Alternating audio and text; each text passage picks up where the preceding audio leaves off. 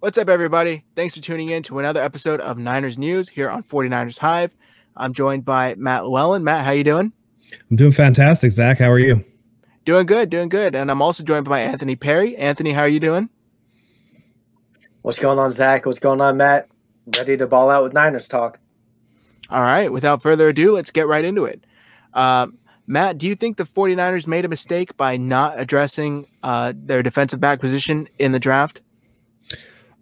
You know, it depends on how you look at it, because a lot of people forget they drafted a guy last year, Tim Harris, who basically got a medical red shirt.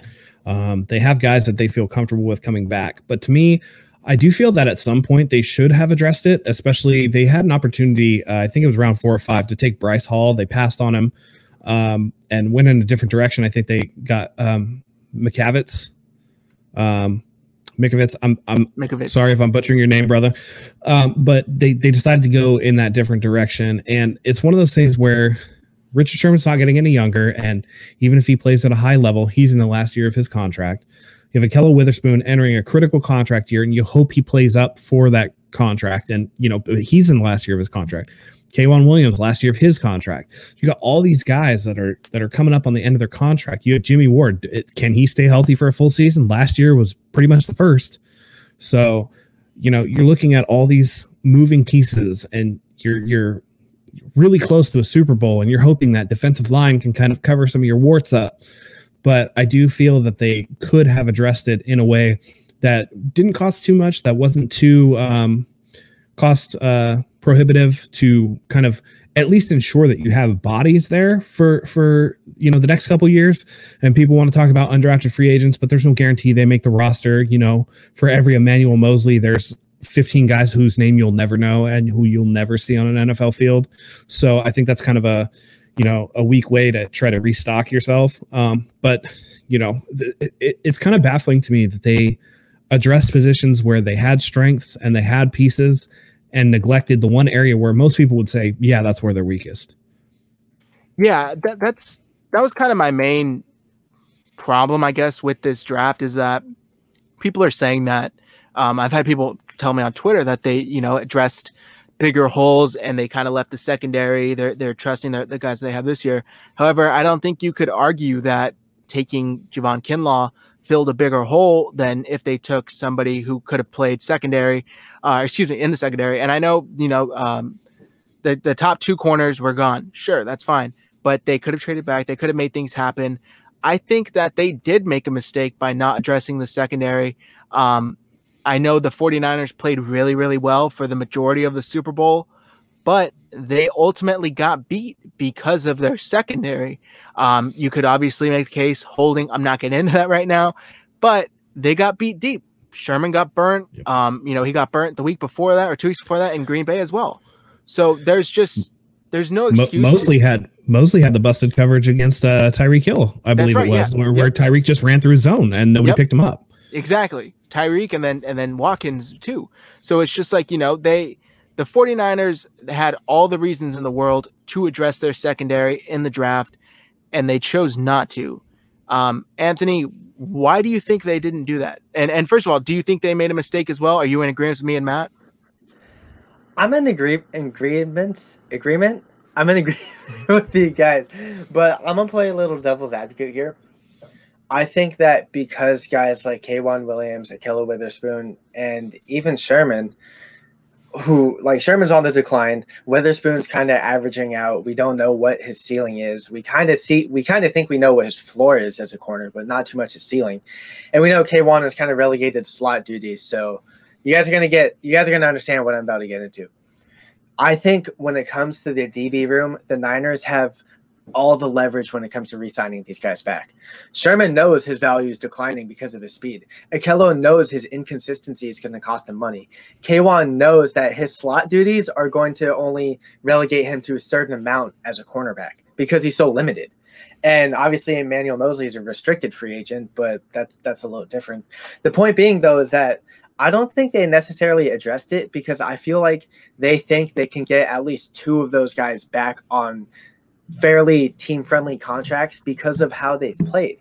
And you guys know that our defensive line has really saved their play as cornerbacks because they've been able to play behind the best defensive line in football, on top of some of the best defensive coaches in football. So to say that the rest of the team is saving their butts, pardon my language, I would say that's happening. So, and what I'm trying to say is the Niners hold the leverage against these guys in the sense that they can bring them back on team-friendly deals. And even if Akello has another average season, but it's not average to where you think you're in a position to upgrade, I think they can bring him back on a friendly 2 or 3 year deal. The same thing with Kwan. He shouldn't be that cheap because he's a slot corner. I think he's 28 years old, 29 years old. He's getting a little bit up there in age too. And we could see him come back on a team-friendly deal. Mosley is probably going to get tendered, so he'll be on a 1-year contract. And really, it's up to Sherman if he either wants to move to safety because Jaquiski Tartt is going to be done. Sherman might not be a good strong safety, but the point being is that he can make that transition. Jimmy Ward could play strong safety. He's kind of like the star of our defense, being able to play in multiple positions. So I do think it's a mistake that they didn't address the room just because we have a lot of question marks. I also think that the Niners are in a good position to bring these guys back on friendly deals if they even exceed whatever their expectations may be. Okay. You brought up a pretty good point there, Matt. Do you think that they decided that they could get away with not addressing it this year because they invested so heavily in their defensive line?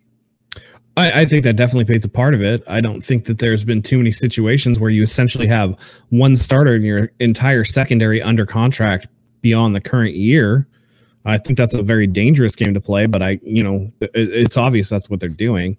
We've never seen a situation where Jaquiski Tartt, Richard Sherman, Akello Witherspoon, Kwan Williams, they're all free agents. Emmanuel Mosley, restricted free agent. These are all your guys. The only guy that actually plays who's under contract for any length of time is Jimmy Ward, and he's been injury prone his entire career. He just had a healthy year for the first time in, since he was born. So to me, yeah, you can cover up those warts if you want to with your defensive line. You can hope that the pressure, which, is why they replaced Buckner with Kinlaw. They filled that hole. They want to keep up that pressure and they want to get to the quarterback. And that's definitely, I would say that's definitely more important than having a great secondary. But at the same time, to let the entire secondary get into the last year of your contract, this is going to be a huge, huge issue in 2021. It doesn't matter how you slice it for 2020. 2021, it's going to be a gigantic thing that they're going to have to address. And then you have Kittle coming up on contract. Do you re-sign Tartt or do you let him walk? Do you re-sign Kwan, who, even though he's limited to the slot, is one of the best slot corners in the NFL? What do you do with those guys and what decision making goes into that? So for me, it's, yeah, you can let your defensive line cover things up, but that's only a temporary fix for a very leaky dam that they're going to have to address coming up very soon.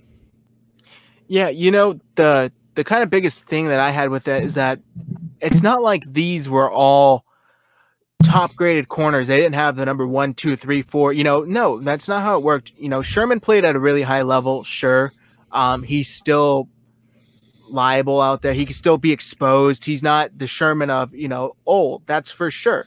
He still is susceptible to getting burnt. He still has his issues, and just like Matt said, they benefited very much from a very strong defensive line. And that's why they were putting up historic numbers for, the better part of last season, however long it was, half the season.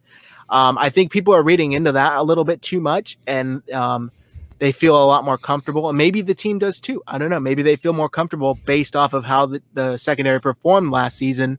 However, when you kind of break it down guy by guy, they're not elite corners. They're not very, very elite safeties. And to not even address it in the sense of like taking a late round flyer on a guy that may develop into somebody, getting a guy that you could hope will learn, stuff like that. I feel like they kind of dropped the ball on this aspect, and their infatuation of the defensive line may come back to bite them. Just like Matt said, it's very dangerous. Who knows if they all decide to walk? What is this team? Are they going to spend their first 4 picks in their secondary?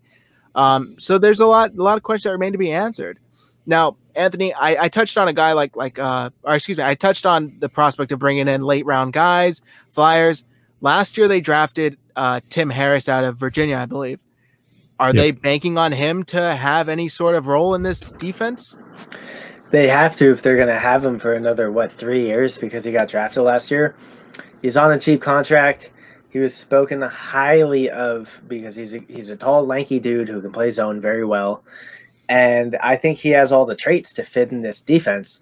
But the thing is that can they bank on a dude who hasn't even played an NFL snap in the regular season and who's basically coming off the IR?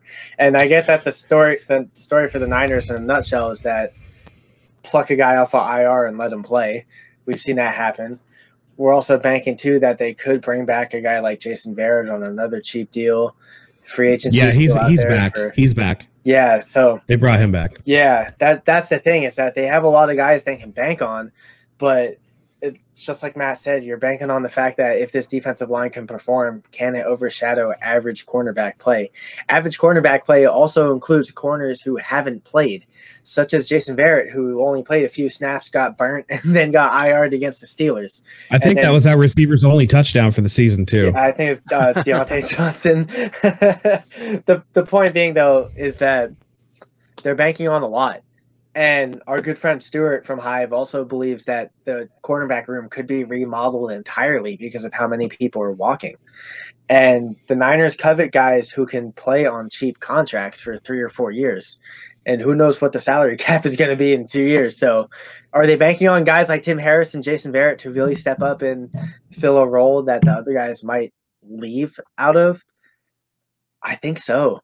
And that's the thing that scares me is that you have guys like Tavarius Moore who transitions to cornerback.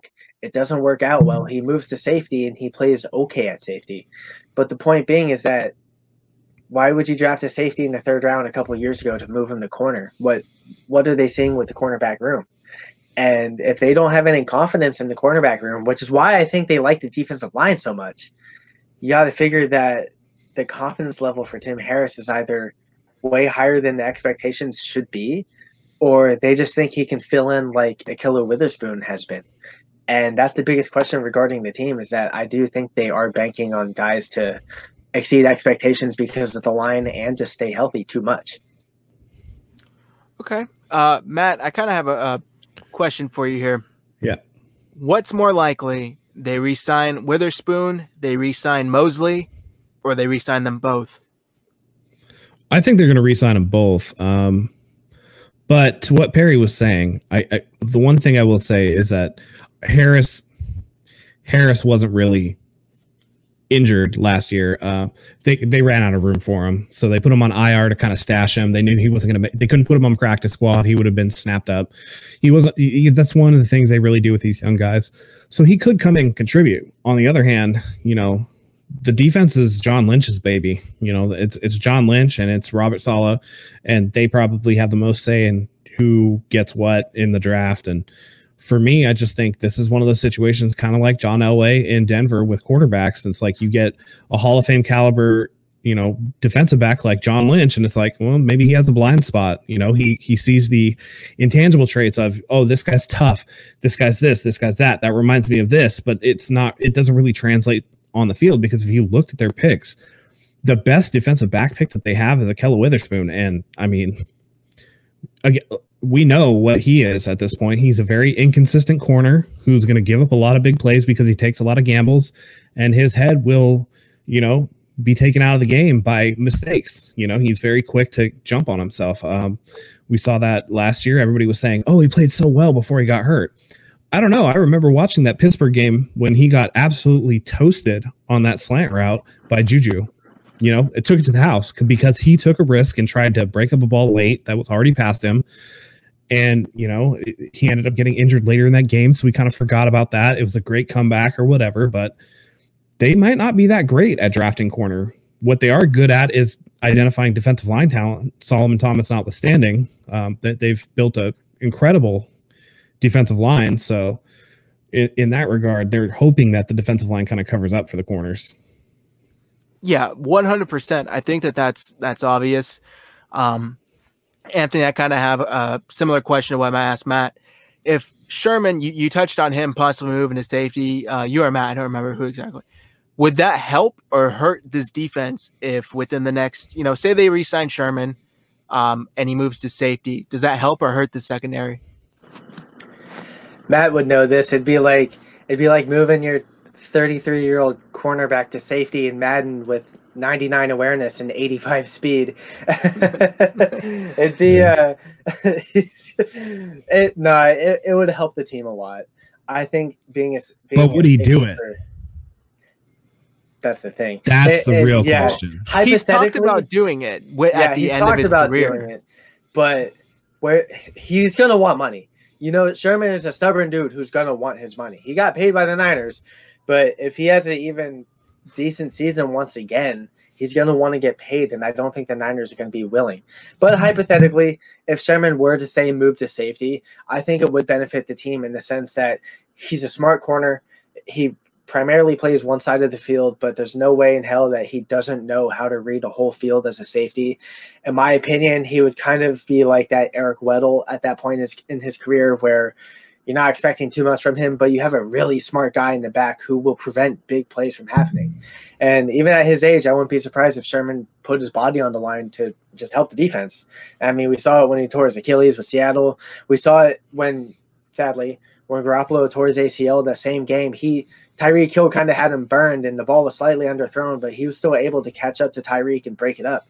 The point being is that, and I get that was a couple years ago, but the point being is that you see that dog mentality in him, and you see that he wouldn't want to take that Darrelle Revis type curve and drop off an island. So even if he does move to safety, I think it would transition for him very well, and I think it could probably help the team in the long run, considering that Tart might walk. Jimmy Ward can't stay healthy up until this season. And you have a very capable guy in Sherman who just knows how to play the game of football. Yeah, he would be that single high guy. Although he's not afraid to tackle, that's for sure. He's a very physical corner. So I think he would best fit in that single high ball hawk kind of role where he could play center field, scan, read receivers, read quarterbacks, kind of figure out where it goes if he was willing to do it. Yep. Well, that remains to be seen. One thing is for sure, guys. Go check out 49ershive.com. We just launched our latest Come At Me Bro t-shirt in celebration of Joe Staley's career. Right now, you can use code JS74 for 15% off your purchase. Make sure you go and check that out right now. Links will be in the description. That's going to do it for us today, guys. Thanks for tuning in to another episode of Niner News on 49ers Hive. Make sure you follow us on Twitter. Our handles will be below. Comment your thoughts. Do you think the 49ers definitely should have addressed the secondary position? Did they make the right choice by not doing it? And also subscribe, turn notifications on so you don't miss a single video just like this. Thanks, guys.